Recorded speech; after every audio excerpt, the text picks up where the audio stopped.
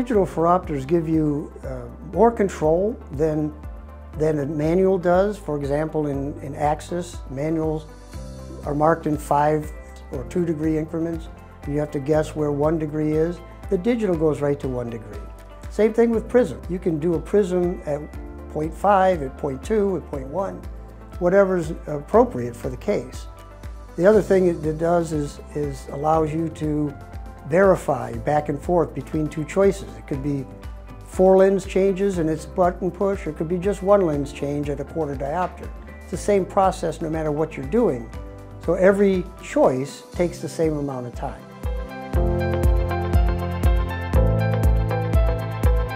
Well, I switched from manual to digital probably 8 years ago. And in that time, patients thought that we redid the office in all kinds of ways. We repainted the place, we got new furniture. All we did is went from manual to digital, and their perceptions of the practice soared. So from the marketing perspective, it was a phenomenal improvement. It also made me more effective with more precise measurements in terms of prism power and axis down to 1 degree, which while we don't think it makes a big difference to most people, it actually does. Using the split prism to do a dual cross-cylinder exam is beneficial in 2 basic ways. First, because the patient doesn't have to remember what number 1 looked like when they go to number 2 and back again. They have the simultaneous perception of the 2 choices. They can look back and forth, back and forth, back and forth, and make a very good decision. It leads to a little more accuracy in the refractive data, and it's much, much quicker. To set the patient up is quick and easy with the Ezer. Just have the patient press in with their forehead. The light indicator will go off. Up here we have a bubble level that we can adjust for level between the 2 eyes. And then we want to set up a PD. The indicators come in focus here. We can set her up right in the middle. If I need to adjust it, it's the knob on the controller. We'll move it in and out. Very good. She's backed out a little bit, so we want to have her press in so that the light goes off. And then we want to check to see if she's at the appropriate vertex distance with this indicator.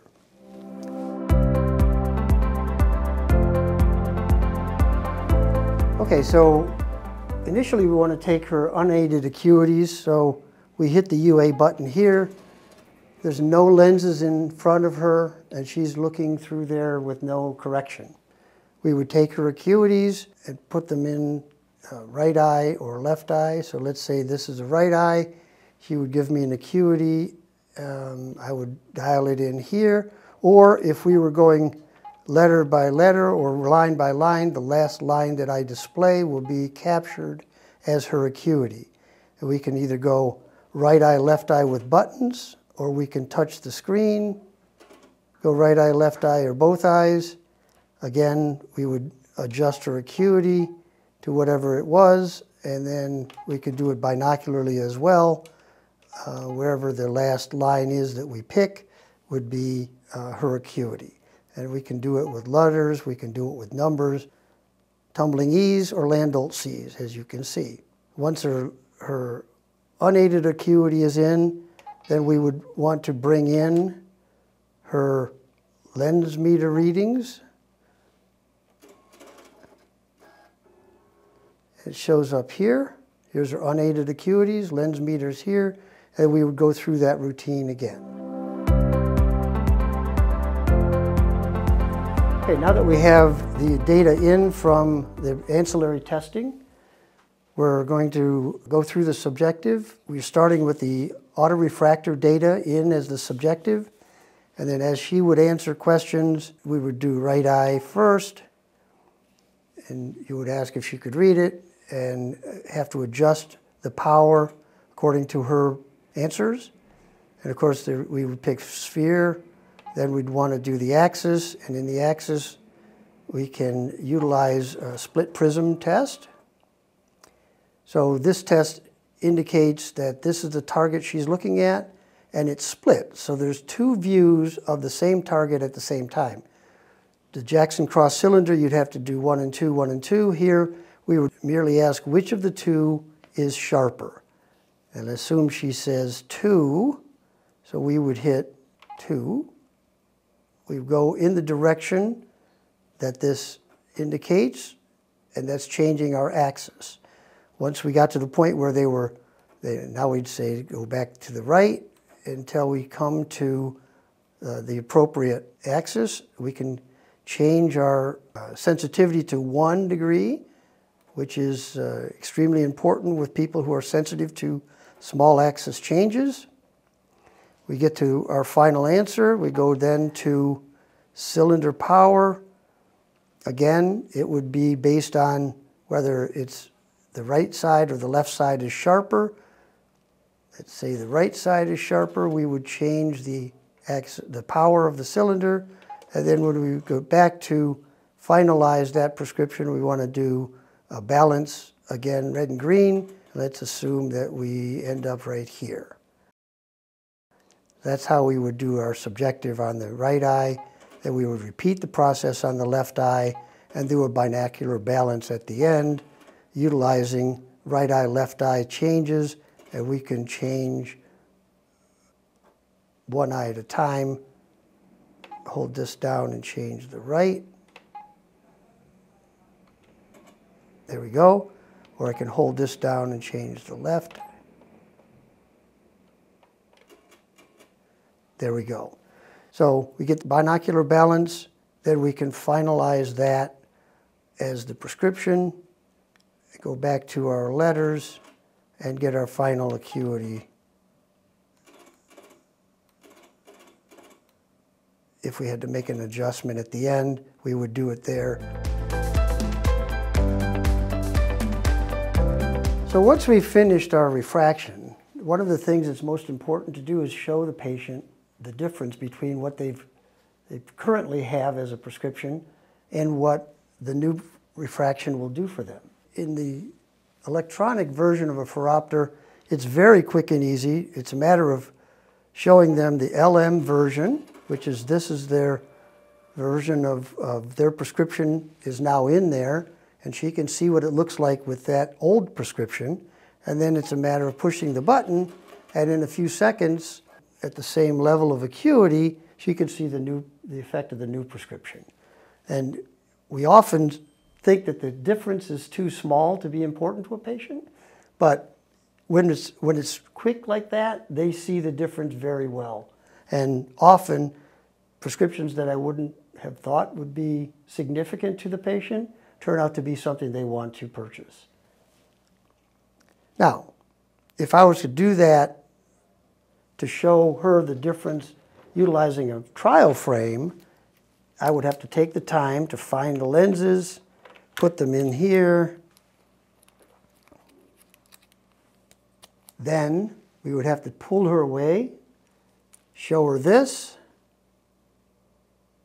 and then take that off and put this back. That's a much longer period of time from what it looks like through trial 1 to trial 2 versus I go from lens meter, now she's got her old prescription, and now she has the new prescription.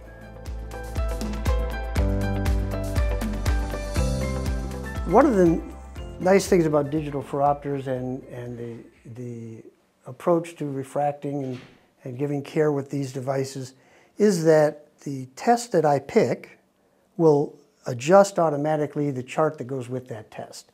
So if I want to do a Phoria test, I know from the screen that the test that I want has changed the chart to the appropriate chart. So in this case, it's put in the lenses, red and green. It's added the chart in there. And I'm going to ask, are the vertical lines that you see lined up one over the other, or is the right, or is the bottom one to the right or to the left? And if there's an adjustment needed to be made, I can do it here. And this is going in half diopter steps. I can have it go in 0.1 diopter steps if I wanted to.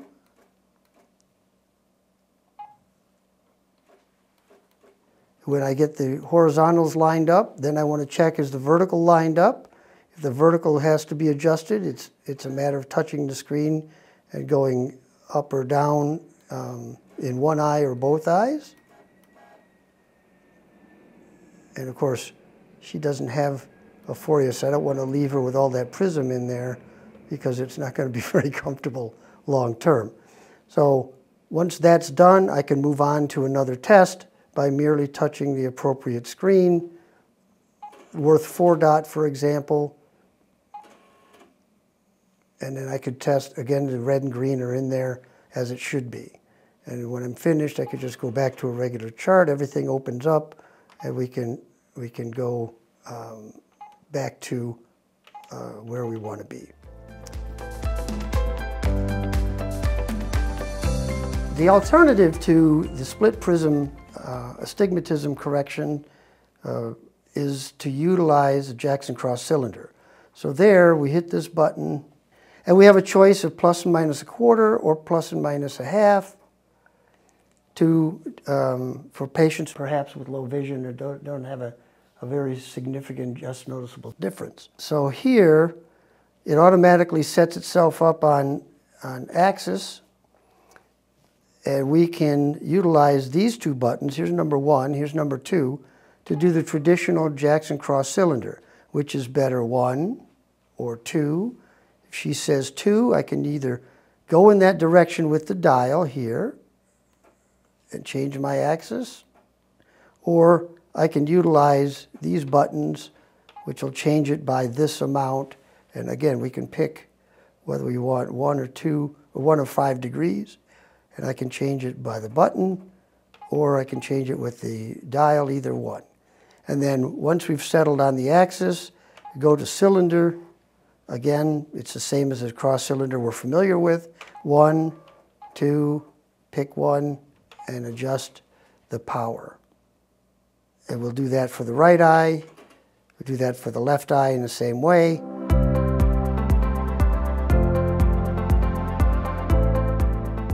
After we finish our subjective, we may want to develop an ad, either for a younger patient with accommodative or binocular problems, or for a presbyope. It's relatively easy to do. We select add, and then it will ask us to pick an age range, and it goes from 42 to 60, or you could say no if it's a young person, and it will put no ad in. But let's assume it's a 42-year-old. I prefer the cross cylinder target as my near point ad, and I want those lenses to be binocular. So now we're set up. Depending on her answers to which is darker, vertical or horizontal, we would make adjustments in the ad until we get them to balance. And then that would be where we would stop. We could then go back to regular lenses and check her acuity through the ad by adjusting this target. There. And now we would do her acuities. So one of the things that's different with a phoropter that's manual is if we are going to put in the results of auto refraction, somebody has to physically change all these lenses to the numbers that go with the results. So in this case, it's only sphere, but we could potentially have to also do axis and cylinder in both eyes. So it takes quite a while to just set up the phoropter. A digital phoropter, it's a one-button push. The information comes in, and both for the lens meter as well as autorefractor. Here we have to decide what we're going to start with. If I want to now check the autorefractor results, then I would have to add additional lenses to match the results of the autorefractor. And if I want to go back to the lens meter, I have to take those back out. Again, on a digital system, it's all just a push of a button and all of that happens. Now, as we start to refract here, we would do a retinoscopy or just start from the autorefractor. I also then would have to set the chart that I want. Close one eye.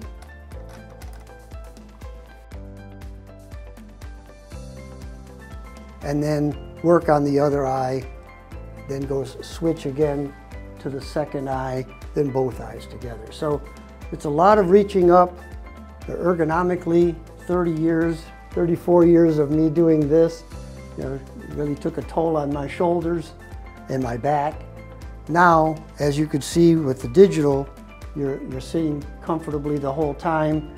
Some of the time I have to stand up here to make adjustments, and plus we're very close. So, you know, ergonomically for the patient as well as the doctor, a digital system gives you space that during COVID became a bigger deal than it was prior to that, but still, patients, you know, don't necessarily want you that close if you don't have to be. So there are many aspects of a digital phoropter that we have seen the difference with the manual phoropter. So if we want to demonstrate to the patient what's the difference between the current glasses and the new prescription, in this case, her current glasses are -75 in both eyes, and I have to go to +1/4 in the left, -1 in each eye at 173 and 170. So that's all of that manipulation to get to the new prescription. And then if she wanted to go back and look at her old prescription again, then I have to do all of that again to get to her old prescription. And in the digital system, that's a one-button push that takes seconds to accomplish.